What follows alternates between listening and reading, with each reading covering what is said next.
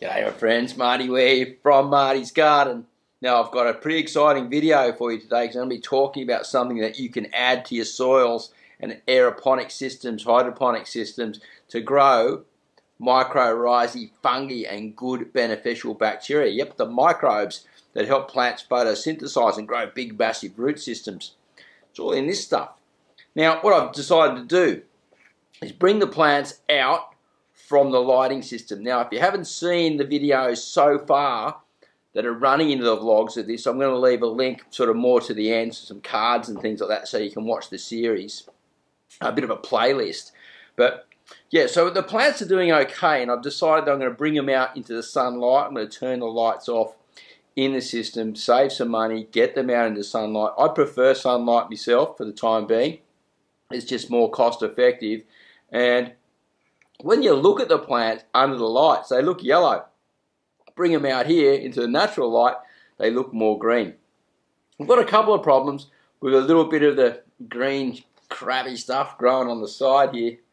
And we all know what that is, right? Well, basically, some hydroponics fell on there a bit early and starts feeding it and, you get the algae growth. But I'm not too worried about it. It'll die off as soon as I put it into the system and it doesn't get any light. But what we want to do is want to talk about this product. You see, traditionally I'm a soils guy, right? I haven't really done a lot of hydroponics. I have done it, but I haven't done it in really big scale. Just like 3 months, I think was the longest I did my longest growth thing for. And then I went back to doing soils again. And that was many, many years ago. We're talking over 20 years ago now. Now, this stuff is a powder, right? It's called Great White.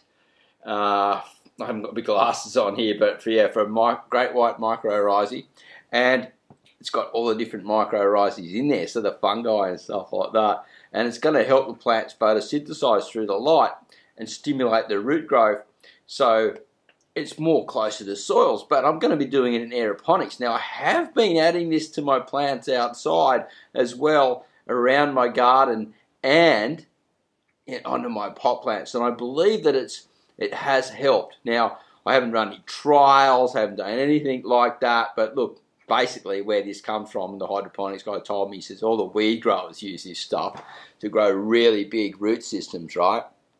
And so what I'm going to do is now, I found a quick little video from this company and I'm just going to run that through and show you so you can get a better understanding of what I can actually talk about, because I'm new to this and this is what I'm going to be putting into my Airgarden system and into my garden. So watch the video and then we'll come back to the end and we'll talk about it some more, what I'm going to do and what my plans are.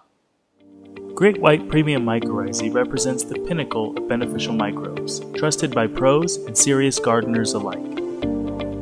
It contains a blend of endo and ectomycorrhizae, numerous strains of beneficial soil bacteria, and 2 species of trichoderma. Great White is hands down the most effective microbe product on the market. Great White will enhance nutrient and water uptake, lessen transplant shock, and produce vibrant and vigorous plants. It cannot be simpler to use. Simply sprinkle on seeds, dip cuttings, mix into water for hydroponics or soil drench, use in cloning solution, or sprinkle directly on transplants. Use in hydroponics, cocoa, soil, or any other growing style. Use every feeding or use it every few weeks. So because I didn't add this early, right at the very start, when I was getting these seeds going, it says to add them to seeds, but I found out from the guy that I bought it from that it takes water to activate it, and it takes a while for the root to throw out. So I don't know if it is such a great idea to add it to seeds like that. Maybe if you had paper tissue and you put the tissue in there and then you add it a bit like that, I may be raising those like that in the future to do that.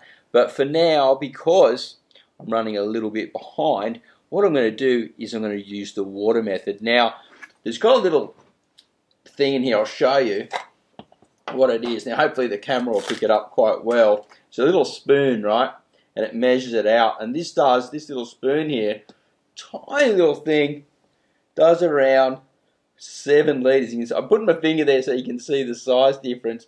So what I'm going to do is I'm just going to add just a little bit more than what we call 1/7 or something like that to this water here. Now, when you read it or the instructions, it doesn't say anything about using dechlorinated water. When I asked the guy that I bought it from, he said, no, you can use the chlorinated water, that's fine. But this water that's sitting here, it's been sitting for longer than 24 hours, so I'd say most of the chlorine's gone out of it, which I sort of subconsciously prefer to do. Now, it does have a bit of a smell and sort of like woofs up. I got a bit under my nose just then, but I'm sure I'm not going to get fungi going in my stomach, but I hope not anyway. And anyway, we're going to whoosh it up a bit. And so what I've got here is a little syringe, right? Now I use this to sort of like add to my hydroponic mixes. And so I can just put that down in there and then just grab some like this through my syringe instead of sort of wasting it, because look, it's not cheap stuff. It cost me nearly $63 for that little thing. So what I'm going to do is I'm just going to squirt a little bit into each one like that.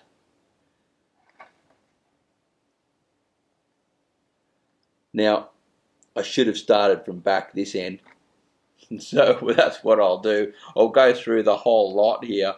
And I reckon it's going to stimulate the root growth. Might take a few days for it to get going. But it's going to be interesting to see, because what's going to happen is these roots will then grow out into the air garden. And a bigger root system inside the air garden means the plants are going to grow much bigger and faster. And so I can harvest quicker. That's the concept behind it, spending the money into this and then locking it into these plants, which will be, because these go fitted straight into the side of the air garden. You can see there's already some little roots out there below, which is really cool. And I should probably give them a little squirt down below as well to attach some onto there. So I'll do that too. And this is really interesting for sure. Now, if you've got any questions about this product that I've got here, or what I'm doing here, or how crazy you think it may be, because I'm still trying to get my head around it, believe you me, how we can have mycorrhizae on roots without soil. But apparently all we've got to do is have the oxygen and the plants photosynthesizing and things will happen. I don't know if the mycorrhizae will repopulate, because they do mention often that you need to feed it to the plants fairly regularly. And so that may be something that may be that they're just trying to market it so you buy more. I don't really know. But hey, when it's in soil, it populates. But we'll just have to wait and see how things go in the air garden. So look, thanks a lot for watching another video here. Hope you found it interesting. Some great things happening on the show, and really, really stimulating to see some type of new content coming out. I believe there's going to be a lot of food coming out of this system real soon. So keep an eye out for the next vlog, where I'm going to be setting up the air garden and getting these plants on their way. Happy gardening, and we'll see you at the next video real soon. Bye for now.